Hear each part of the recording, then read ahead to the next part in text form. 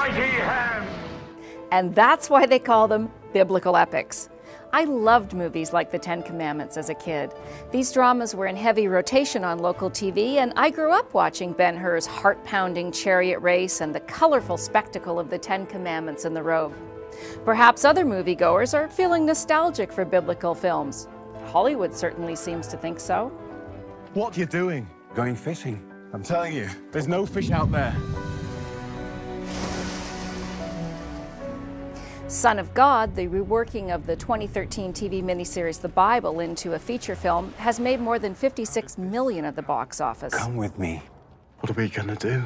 Change the world. And its star, Portuguese former model Diogo Morgado, has earned himself a Twitter hashtag, #HotJesus. There is no God. All that I require from each of you is that you fill in the papers I've just given you with 3 little words. God is dead.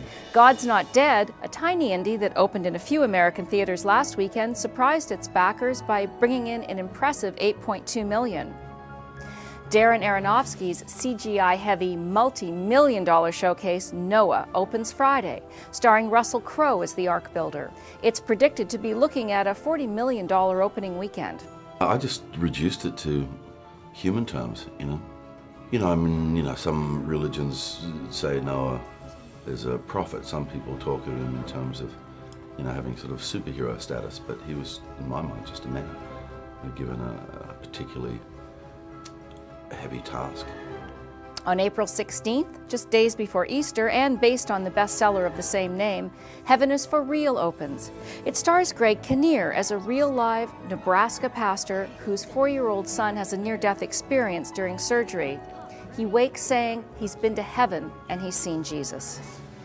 You saw my grandfather? Where did you see him? In heaven. Is this him? Is this the man you saw? No, in heaven everybody's young.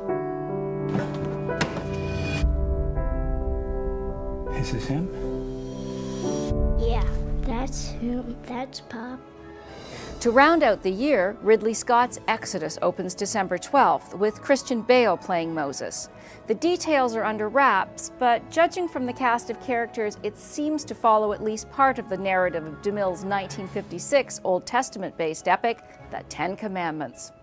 We don't know if Bale will part the Red Sea, but we do know who will be by his side. Breaking Bad's Aaron Paul plays Joshua.